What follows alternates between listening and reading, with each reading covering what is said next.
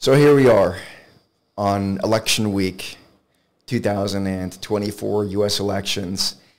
And I'd just like to offer the following message as it relates to people active in the markets. I think one of the most challenging things here this week and potentially for weeks to come will be to keep political biases in our heads out of the way of us turning a profit.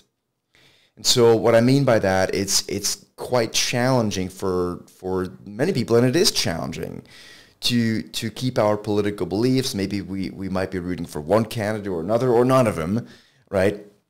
And so it's quite challenging to keep those biases in the back of our heads, maybe even, from us to being completely open to an outcome as it relates to the market, right? And that's really, at the end of the day, that's why we're all in the markets for, is to make money.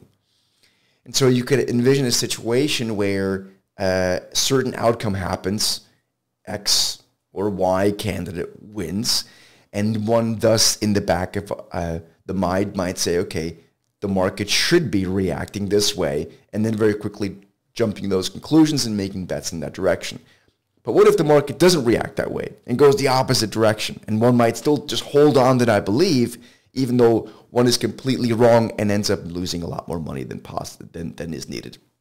So I think we're going to really have to let politics, at least again, this is purely about making money here. This is not about politics per se in any way. It's just about making sure we're open-minded to outcomes, either to the upside in markets or to the downside, and not keep any political biases from making money for us. So anyway, hope it helps. Have a good start to the week, and we'll see you again soon.